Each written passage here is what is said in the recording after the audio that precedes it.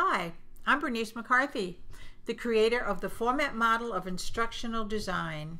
In this segment, we will talk about a deeper look at sharing perceptions, which is the Quadrant One Attend step of format, and it is a left mode step. And look at what Rockefeller had to say about the ability to deal with people, which is the highlight of this step. I will pay more for the ability to deal with people than any other ability under the sun in terms of future success in business and life. Now remember, in format, in Quadrant One, the connect step has already happened, and it was exciting and it was experiential and the students loved it, and now you want to move to have them talk about what happened.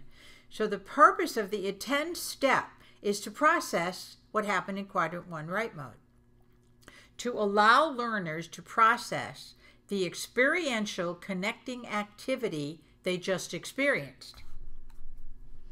Why? Well, to guide them to reflection and analysis about the things that happened to them in life, to encourage them to share these perceptions and beliefs so they can expand their learning and establish a positive attitude about listening to the perceptions of others who have different experiences about the same things. To clarify the reason your students need to go with you as you move them into this learning, and to summarize and review the similarities and differences that have just been discussed. What exactly is it? It's a way to examine the experience that just happened.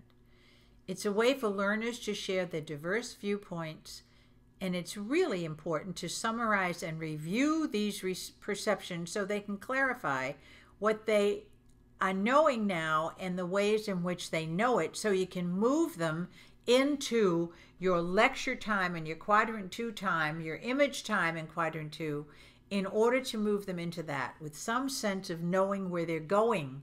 And the method, of course, is discussion.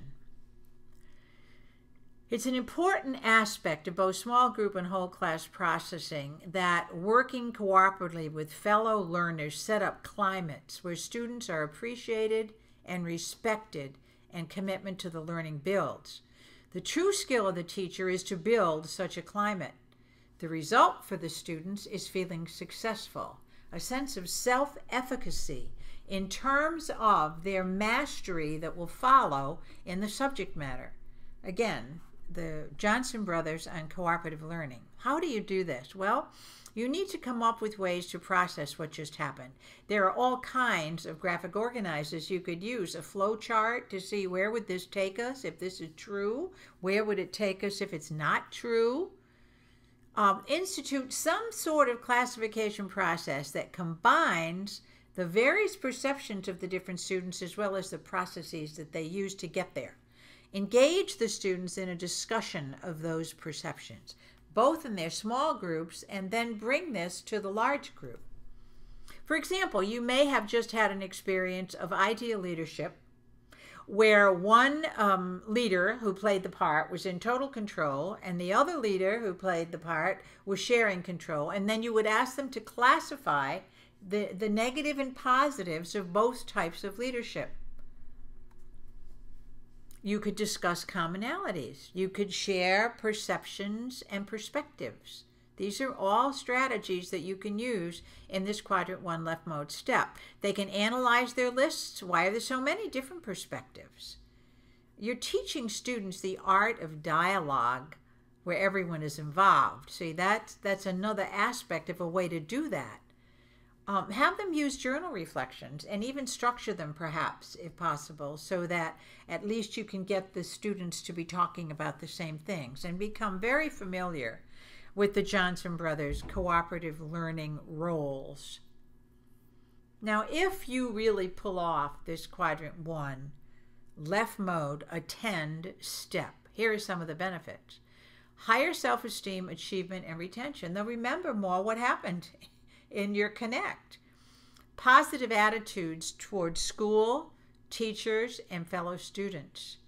On-task behavior, collaborative skills, higher communication skills, and increased habits in checking for understanding. Increased habits.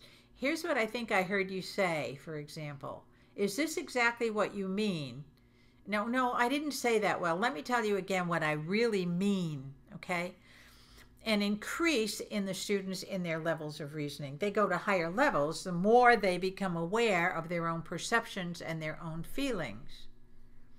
Researchers have found, this is really something, researchers have found that working together to achieve a common goal produces higher achievement and greater productivity than does working alone. Research has confirmed that working together to achieve a common goal produces higher achievement and greater productivity than does working alone. This is confirmed by so much research that it stands as one of the strongest principles of social and organizational psychology. Again, the Johnson brothers confirmed.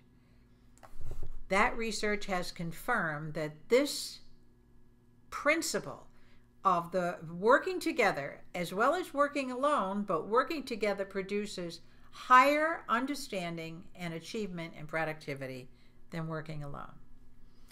See, the way the mind, now here's what Daniel Siegel has to say about the same notion. The way the mind establishes meaning, the way it places value or significance on some experience is closely linked to social interaction. The way the mind establishes meaning is closely linked to social interaction.